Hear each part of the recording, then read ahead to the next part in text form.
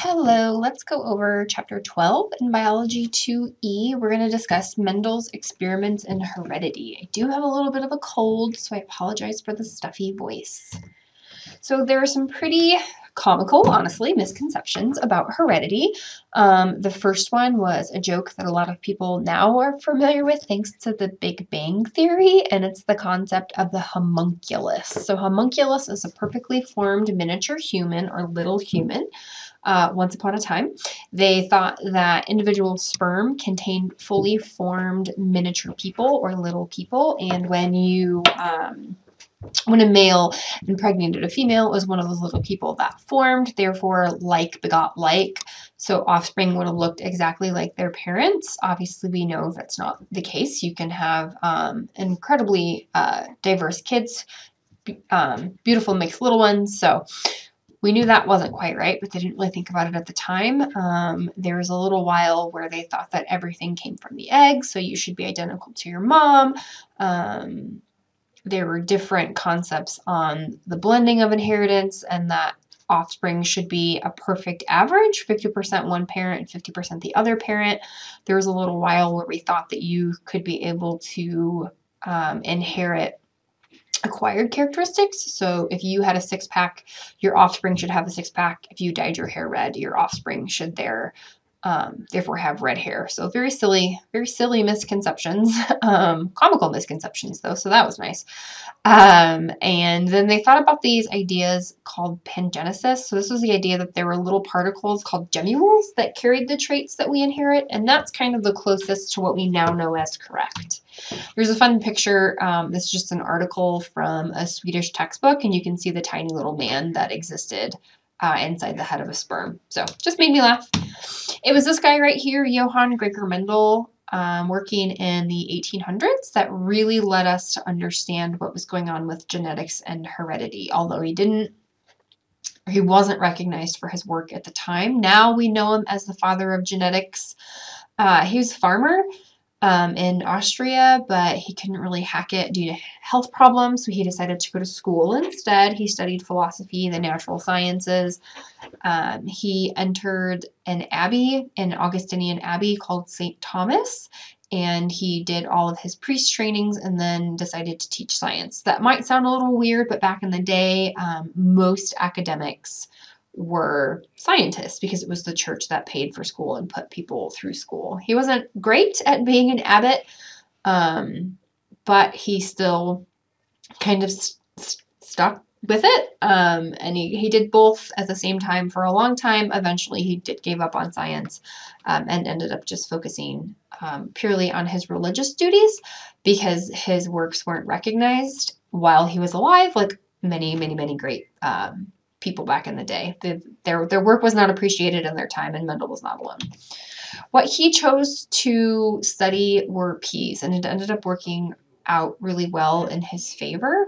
They have a lot of really simple dichotomous traits. If something is a dichotomy, it's this or that. So he looked at things like flower colors. Their flowers are purple or white. You didn't have mixes. In these pictures, you can see snapdragons that are very famous for all of their different colors. Thankfully, he was able to isolate traits through true breeding. So if you only ever breed purple pea plants together, you're only going to get purple pea plants. When you only ever breed white ones, you're going to stick with white ones.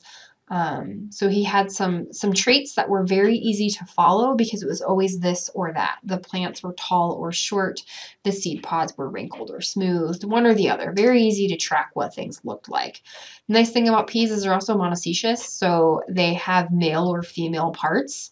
A lot of flowers, they're called perfect flowers. They can actually pollinate themselves, but when you have male and female flowers, it's super easy to control the matings.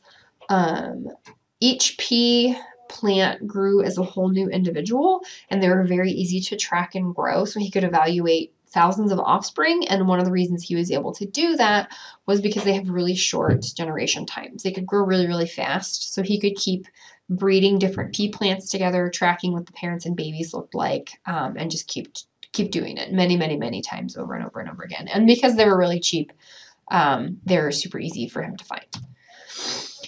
He used a special notation system, and you're going to see that in some pictures. The notation system that he used, he noted the P generation for the parent generation. So every experiment has to start somewhere.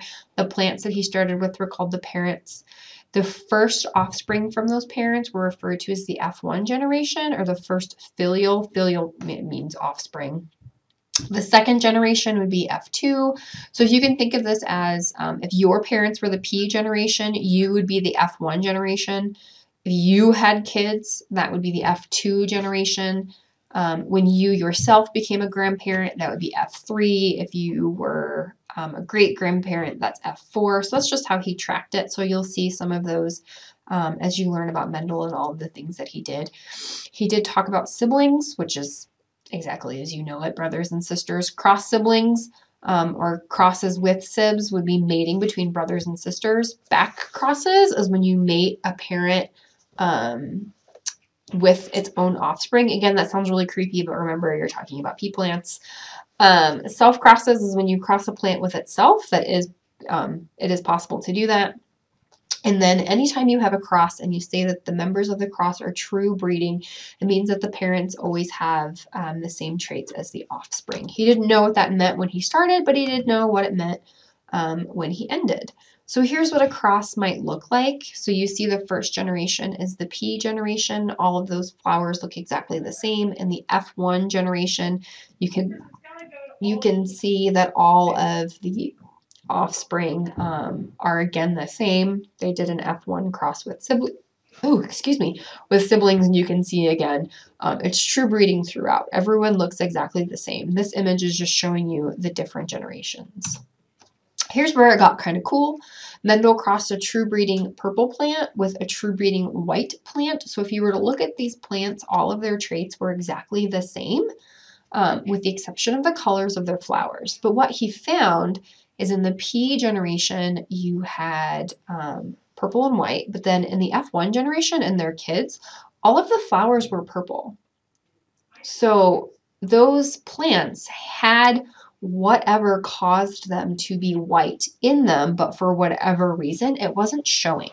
So what he did to create the F2 generation is he did a sibling cross. He's crossed two individuals from F1, and he found that in some instances, about 25% of the time, there would be offspring that were white. So something was occurring where the trait was hidden and then it was seen.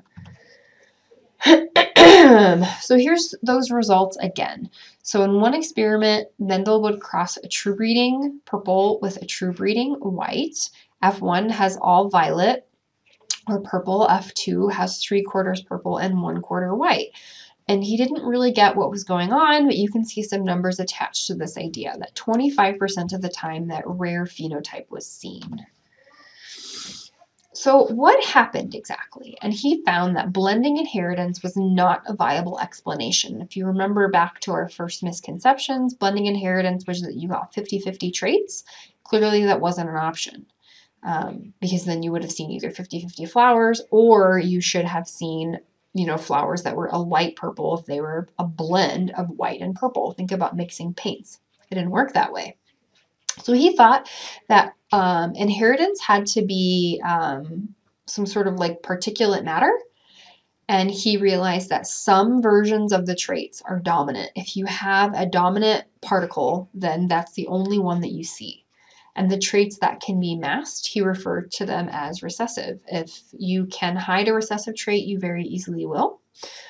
He found that the recessive trait was carried in the flowers that showed dominant traits, but yet it was still hidden. So he kind of kept diving in to find out, why are some traits masked and how do you make them pop up?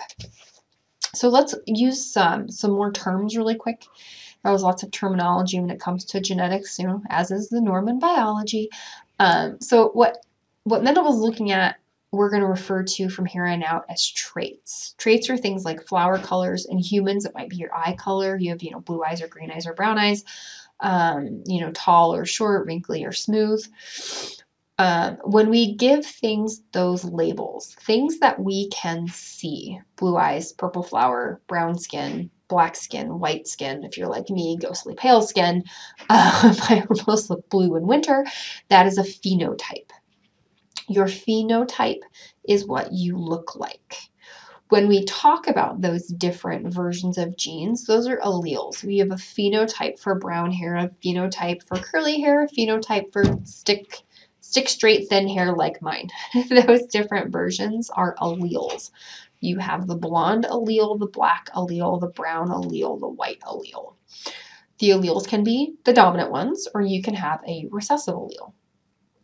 Now, all of that refers to what you look like. When we start talking about your genes and what your genes say, that is your genotype. That is a reference to those particles that Mendel realized we must have. We can say that you have homozygous genotypes. Homo is the biology word for of the same kind. So if you're a homozygote, that means that your genotype has two of the same particles of the same type. So you can be homozygous dominant, you have two dominant particles, or you could be homozygous recessive. You have two recessive particles. We do use a shorthand for that. When your particles are dominant, we always write them as capital letters. And when your particles are recessive, we write them as lowercase letters. So if I was talking about a purple flower, its phenotype would be purple. And its genotype would have at least one big P because of that next term on our list, heterozygosity. Sometimes the genotype of an individual can be mixed. You can have one dominant trait and one recessive trait. That is totally normal. If you have one dominant trait, that's the trait that you see, or at least in classic Mendelian genetics. So you would have one big P, and if you're heterozygous, hetero means of different types, you would then have one little p. Big P, little p is heterozygous. If we're sticking with our purple example, that individual's phenotype, or what they look like, would be purple, because they have one big P and therefore it hides it. The last item on the list is a reference to the zygote, the first diploid cell produced by fertilization. We learned about this when we talked about mitosis and meiosis. But those are some modern useful terms, and we'll keep cycling back to them because I know they sound a little weird, so you'll get to hear them a few times.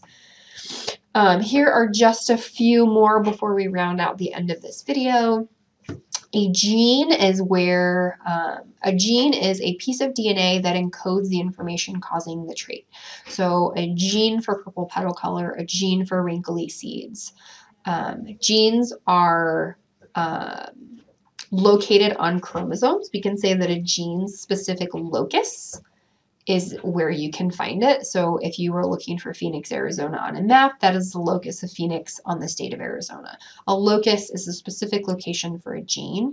Alleles, again, just to remind you, are the different versions of genes. We can have reciprocal crosses. A reciprocal cross is when we cross individuals who have different alleles, different versions of the same gene.